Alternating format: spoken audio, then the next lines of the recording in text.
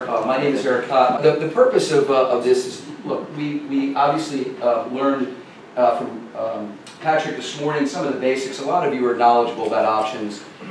Richard did a brilliant presentation about where the economy is. This is kind of where the rubber meets the road. I mean, I'm fortunate to have three wonderful, very talented individuals.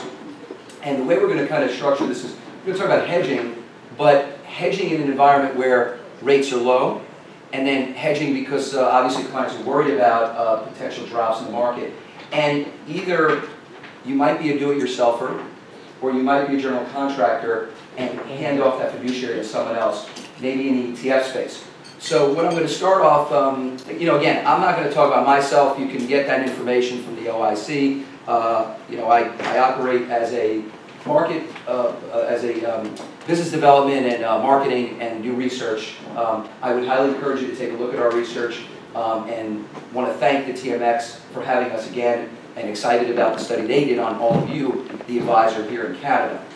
So let me do this. I'll start with Dominic at the end and then go to Chris and then John. Dominic, we talked a little bit about oil. I know Richard just talked about that. We're at $50. So using that as an example, because you have a unique hybrid role as a do-it-yourselfer, but you also sub-advise out. So maybe provide an example on oil. So we've seen oil drop. So maybe there's something like a repair strategy or some other that you can implement as an advisor that's just not maybe above and beyond the covered call. Well, okay, let's just stick with the covered call. Most of the people in this room use covered calls. Most of the people probably used out of the money covered calls. So let's think about flipping the paradigm a little bit.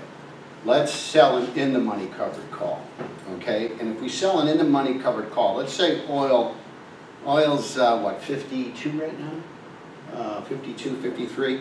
Let's say I sell a 45. I buy, let's say, an ETF in the U.S. like OIL. And that's got a problem because it's tied to the future. We all know about the contango and backwardation on that. And let's say that 45, it has intrinsic value of $7, and let's say that call's $9, so that's $2 of extrinsic. Because I just hedged my downside to 45, actually down to 43. However, what's interesting about that strategy is I've got it hedged now. Here's the problem. I've just eliminated the upside bounce. Well, not really. What if I take that $2 of extrinsic value and I buy a call bull spread? And let's say that call bull spread, I could do 100 by a 102 moneyness, like Chris is talking about. Then I'm getting the same P&L maybe that Rich is getting by owning oil and selling out of the money at 2% out. What am I doing? I'm selling in the money, getting a deeper hedge.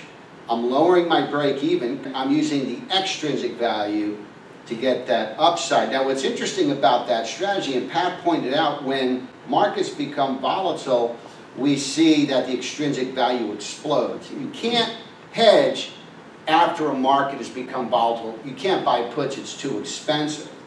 But with this strategy, it's actually beneficial. You're bringing in money, you're taking advantage of that reverse skew on that lower strike option. So I think it's a good strategy. I love that strategy to use for oil. Yeah, and I guess it is very timely given where oil is.